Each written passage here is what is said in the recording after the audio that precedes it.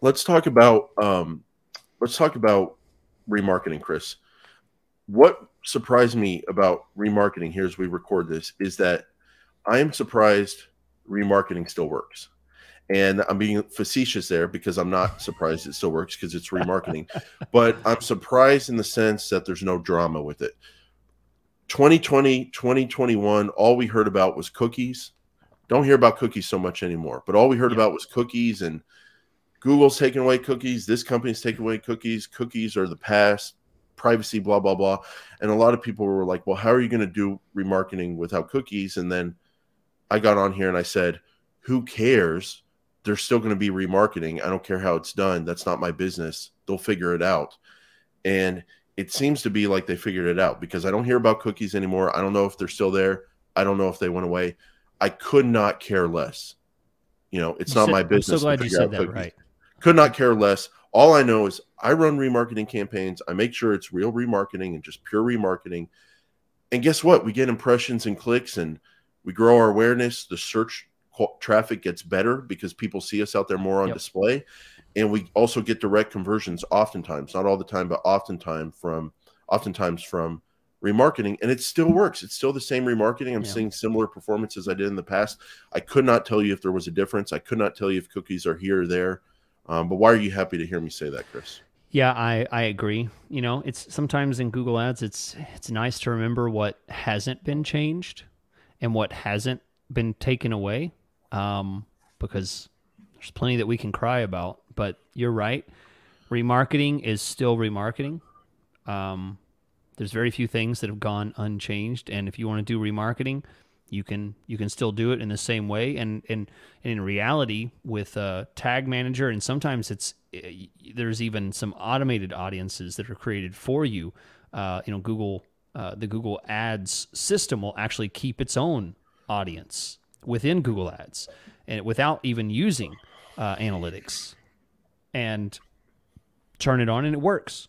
Very simple, very straightforward. It's always been like that, and I have said it many times, but I think the little bit of money that you invest in remarketing is the best dollar for dollar return that you can get in Google Ads, because we both know people can waste $5 a click very easily on stupid clicks. Gone. 30 bucks, gone, just like that. But when it comes to remarketing, couple pennies here and there, it's still someone who's been to your website recently. And most of the time, they're just seeing your ad and not even clicking, and it's free. Those impressions are free until someone clicks. Yeah, free digital billboards all over, wherever you want to show it. How is that a waste? Even if it doesn't show conversions, still worth it. And one thing I just want to point out to people is don't get married to the 30-day default time period. If your sales cycle is longer, you can make your remarketing list bigger if you open it up to people who've been on your site 60 days, within the last 60 days, within the last 90 days. I think it goes up to a year and a half or something like that. Yeah, like 540 days or days. Something. Yeah. So don't get married to that 30 days. And if your sales cycle is smaller, you can keep 100 people on your remarketing list for display. You can go with a shorter than 30-day time period if you want. You can have multiple. You can have different. You can have multiple. See how they perform. Bid differently for them. Yeah. And one other thing you can do, Chris, is I've disrespected this strategy. I feel bad about it. I have not done it enough. Oftentimes it's because it's hard to get 1,000 people on your remarketing list. But if you have that amount on your list, you can do remarketing for search. And then you can loosen up your keyword targeting, because you know those people, as long as they're searching for a topic that's related to your topic, they've been on your site in the last X amount of days. You can feel comfortable showing to them on those looser keywords. Strategy I learned from the great Chris Schaefer. Chris, I mean, this episode is inspiring to me. This episode is a genius episode that I created. Again, it's all about being humble. So humble, it really is. It's a good snapshot of how interesting the Google advertising, the Alphabet advertising ecosystem is, how dynamic it is, how it's always changing. And again, I'm bullish on the future, how much further we have to go here in terms of getting in front of the exact right person at the exact right point in time, in more and more places where Google has availability there. I think there's a lot of cool stuff going on, and especially on YouTube. I think YouTube is such a runaway success, and I think it's still there's a long way to go in terms of the way Alphabet can monetize it. So, Yeah. Yep. For as long as it sticks around, that's one thing we haven't talked about. It what's that?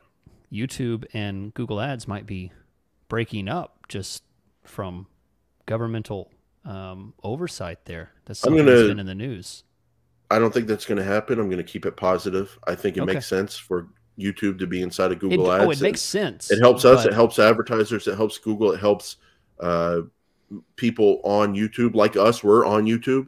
You know, we make money from YouTube with ads and stuff. So I'm positive. I don't think that's going to happen. I'm going to keep it positive. I'm going to create the future by being positive, and I think we'll figure that out. You know, people that don't want it to be together, we'll sit down, we'll have a conversation. We're all reasonable, and we'll figure it out. How are you involved with that exactly? We'll figure it out, Chris. Don't worry. We'll figure about it out. Okay. Yeah.